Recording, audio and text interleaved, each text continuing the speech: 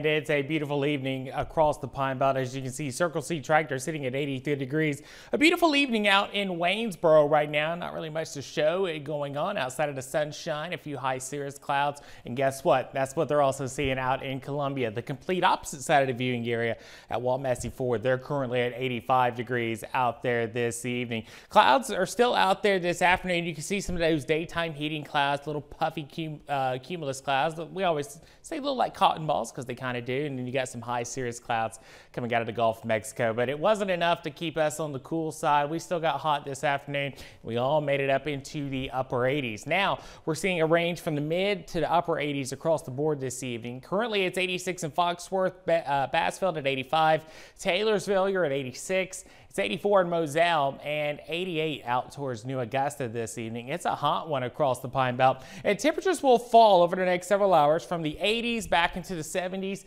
Sky's going to be partly cloudy. No big problems this evening. The weather will cooperate for whatever plans you may have here over the next several hours. So it's going to be a beautiful night. Hopefully you can get outside and enjoy this really nice weather. Oh, as we go into the overnight hours, temperatures are going to cool down into the mid 60s. So we'll start off your day with some pretty nice weather. Not really bad out there. Partly cloudy skies throughout the day tomorrow. I think we'll see a few more clouds and temperatures are going to warm up into the mid 80s by lunchtime, but it's still going to be a hot day. Highs right around 86, 87 once again. We may see a few pop-up showers. Futurecast is not being very aggressive with that. Like I said, over the past couple of days, these are going to be very splash or dash.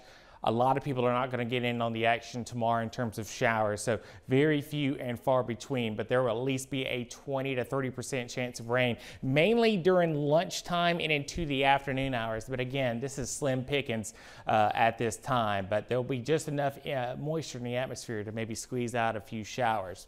And I'm going to tell you, you're going to want a shower too as we go towards the weekend, because look at our temperatures warming up in a big way from 87 Thursday to 93 Saturday, 94 degrees on Sunday.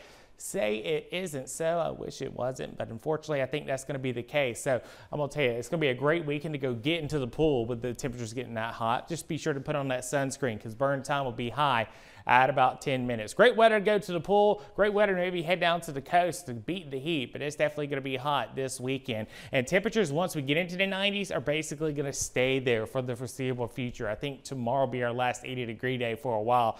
90s for highs over the next several afternoons. It's definitely looking hot and humid here across the area. And as you'll notice, temperatures next week, no big changes, and that's going to be the same case with our rain chances and the forecast for every single day. A summertime forecast, highs in the 90s, a few clouds, maybe a pop-up shower, but a lot of things just kind of staying the same over the next several days. But I'm going to tell you, we got some changes coming. Tomorrow's June 1st, and that means we are just under 6 hours until the hurricane season starts. And for more on that, let's toss it to Rex. Yeah, Patrick, the hurricane season begins at midnight tonight, and just as if on cue, we have a tropical disturbance in the central Gulf of Mexico. Now, it's forecast to move down toward the southeast, maybe toward the east like that. It's not coming towards the Pine Belt, so don't worry about this particular system. As a matter of fact, the more it moves east, we may get on the west side of the system, and that could bring some drier and hotter air to us. Kerry, Michael, over to you. All right, Rex and Patrick.